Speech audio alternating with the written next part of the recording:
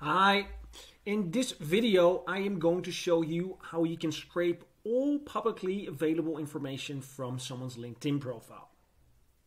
In order to do this successfully, you need to download the Chrome extension of Phantombuster, create an account, and already have a list of LinkedIn profiles that you would like to scrape.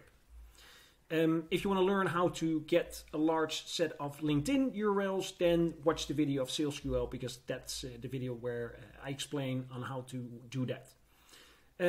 The power of scraping someone's LinkedIn profile is that you can scrape large data sets of LinkedIn profile, enrich them, and then filter out false positives, making your life much more efficient. And Phantombuster allows you to take a print screen of someone's LinkedIn profile, which you can use if you want to send personalized messages at scale. More of that in the advanced section on video outreach, how you can actually use that, but there are multiple options for it. So let's get started. The Phantom that you are going to need is the Phantom under LinkedIn and LinkedIn Profile Scraper.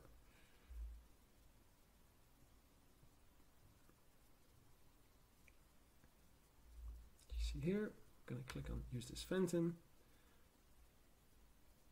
All right, because I'm on the free version, you can only use one Phantom, but I've already have it here, so I basically go to setup. So the first thing that Phantombuster asks you to do is to connect your LinkedIn to Phantombuster. So basically you give Phantombuster access to your LinkedIn.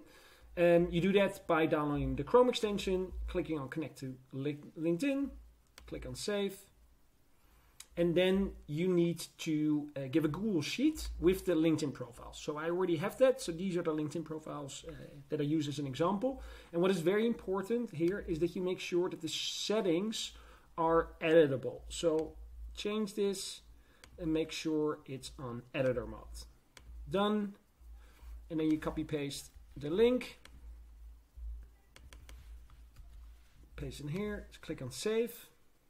Now, the number of profiles to scrape per launch. So this really depends on whether you have the free version or a paid version. If you have the free version of 10 minutes, don't scrape more than 30 profiles, because otherwise you'll run over and you end up with no results, which is something that you don't want. In case you want to take a partial size screenshot of the profile, if you want to use that for automation later, then make sure to click this one. If you don't, because this takes a little bit more time per profile to do that, but if you don't, you can do up to 40 profiles. In this case now, I've put it on 40, but let's put it on 30.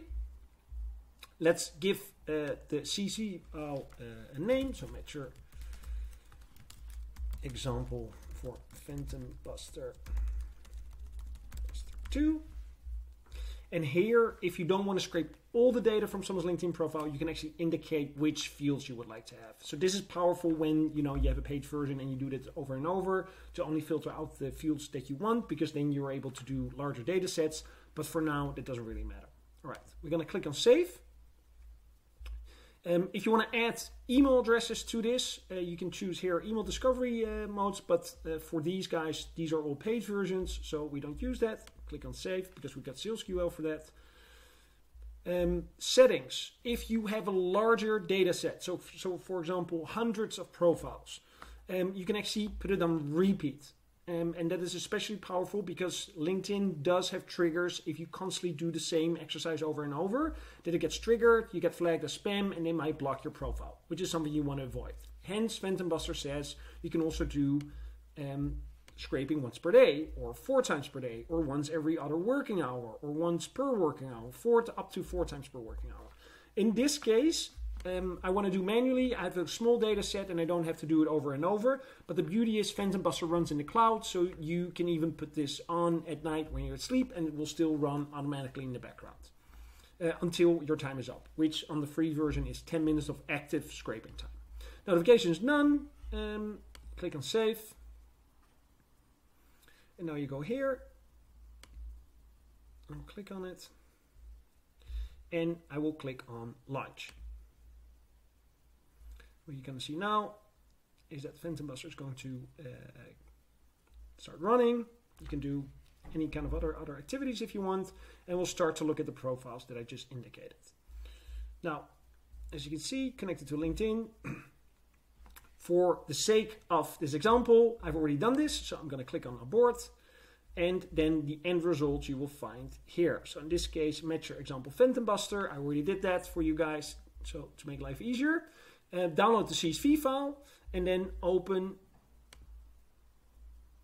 the CSV file by Google Sheets. Upload. Select the file from your device.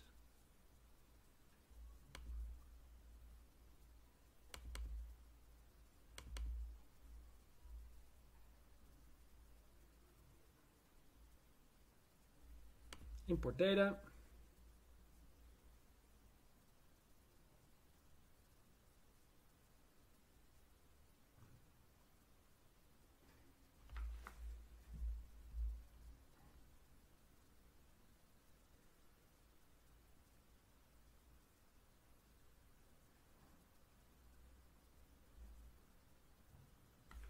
And here you go.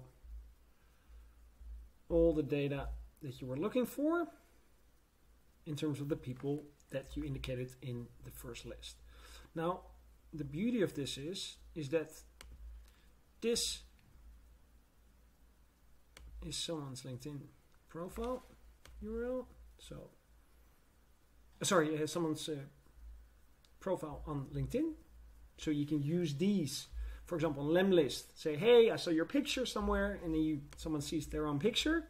Or you can say, and that's this one, hey Olga, I checked out your LinkedIn profile, and then you basically say, you know, like, hey, I've checked it out, you know, I really like what you're doing, but I think I have a great job for you. And if you scroll all the way to the right, first companies, second companies, job titles, where someone went to school, endorsements, skills, almost everything that's on someone's LinkedIn profile gets scraped.